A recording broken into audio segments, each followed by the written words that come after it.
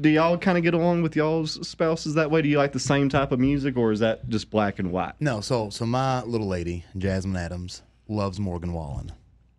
I am not a Morgan Wallen fan, and we butt heads constantly. What? And the reason is because "Cover Me Up," written by Jason Isbell to his wife Amanda.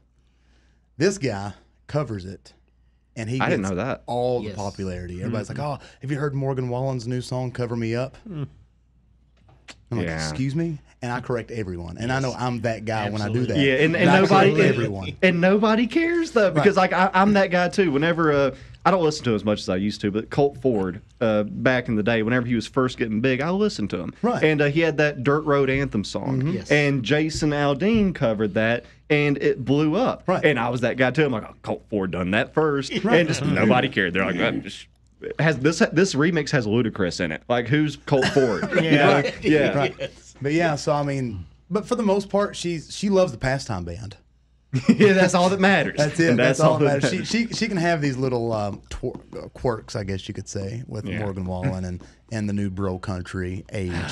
But that's just something that I can't. Yeah, I mean, like, you can only have so many songs about dirt roads and cold beers and you would think and tailgates. You would think, but them dudes, they'll write another one. Yeah, right. I got a new truck and a new tailgate. But then you could have a song about side by sides. That's going to be the new thing right there. Is all the side by sides. Well, them things like that. On our album coming out on May 25th, you have a song about side by sides. It's the album title, actually. The title track is called "In These Parts," and it was written by Mark as his an attempt of a country song.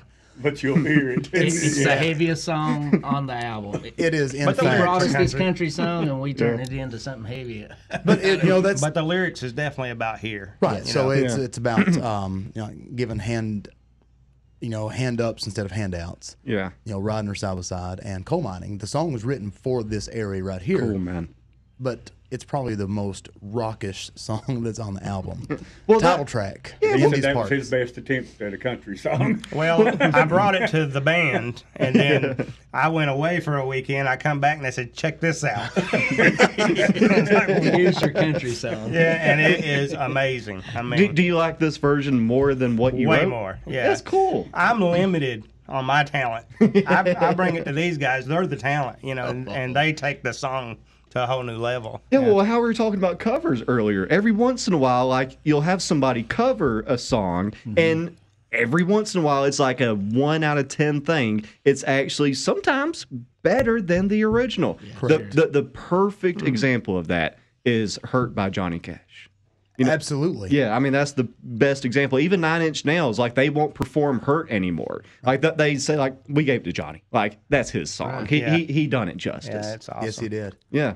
In his old age, and he still covered it and made it what it is. Oh, in the music video too, where it's him and June, and that was just a few months before she passed away, and oh man, and it's going through his life. That if that doesn't make you cry or at least get a little bit emotional, you don't have a soul. You can't put any more emotion into something than that. No, and what a way to sum up his life. I mean, 9 Inch Nails. I know they wrote it with everything that they had going on in their own life, but man, they wrote that for Johnny. It was perfect.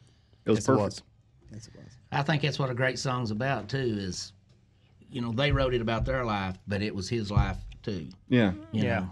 Right. So You hear that song, and you're like, man, I could have wrote that song. It could be any one song out there, and whenever you have that feeling, man, I could write this. Yeah. That's what I said about Elkhorn City.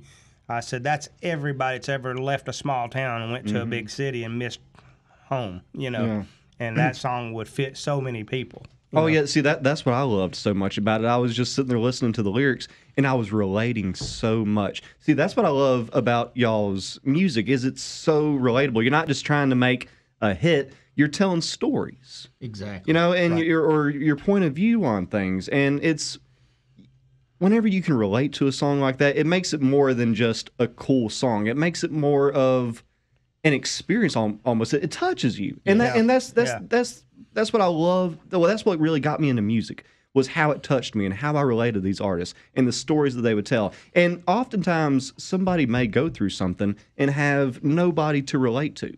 So whenever you hear a song and somebody's singing about that, you finally have that person, and it's a really beautiful thing. Like how y'all were talking about writing Elkhorn City, and you're like, what did you see? Yeah. That's a great way to go about writing a song. It's so simplistic.